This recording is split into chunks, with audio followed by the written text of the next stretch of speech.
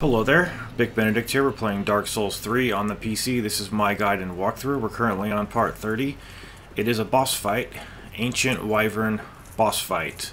So the run back is actually quite short, and when you come in here you're going to see the Wyvern, and we're going to, at the end of the video, land right over here because we're going to do a plunge attack on this thing.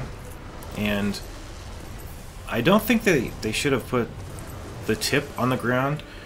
I think people could have figured it out by themselves, but the developers put in a tip that says something like try plunge attack, and I think it just kind of spoils the experience in my opinion.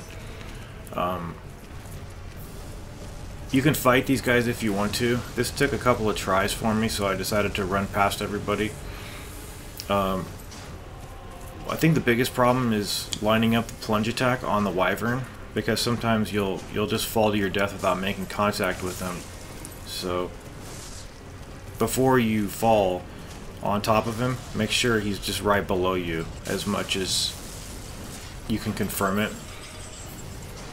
And this guy standing by the ladder, you might need to bait him away from the ladder a little bit, but once you get up here you're pretty much free and clear. Just watch out for the flames here. Yeah, this is an epic fight, and we'll talk about the Nameless King in the next video, but here is where you do the plunge attack. Like, they couldn't tell you more times to do the plunge. They tell you like 5 fucking times. But yeah, one plunge attack equals this guy's death. So thanks for watching, and I hope that helped you. Take care.